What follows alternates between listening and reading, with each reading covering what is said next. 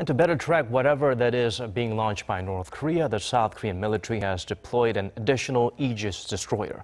According to military officials on Wednesday, one destroyer will be on standby in the West Sea, while the other will be stationed on the southern side of the peninsula in waters off Jeju Island.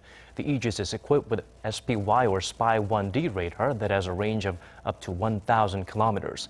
The military has also deployed other surveillance assets, including Peace Eye surveillance planes and Green Pine radar.